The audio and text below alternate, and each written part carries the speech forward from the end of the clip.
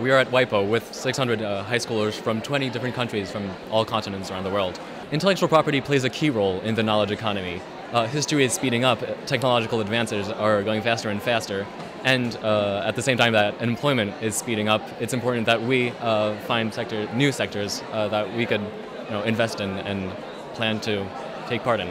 La propriété intellectuelle, pour cette génération, c'est important parce qu'on a beaucoup de téléchargements, on a beaucoup de streaming aussi sur Internet, et je trouve que les artistes ils devraient avoir un peu plus de droits sur ce qu'ils créent.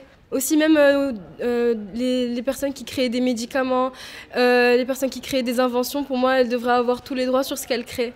I've learned on the innovations from different countries that can benefit our country, both green and in the technology sector, agriculture, and how it can develop us, because Africa we're kind of behind in the IT section, but with these green technologies we can boost our country's IT sector but still environmentally friendly. I have studied patent right, and I think that that's really important in terms of protection for nations and for individuals, and I see a lot of applicability in that.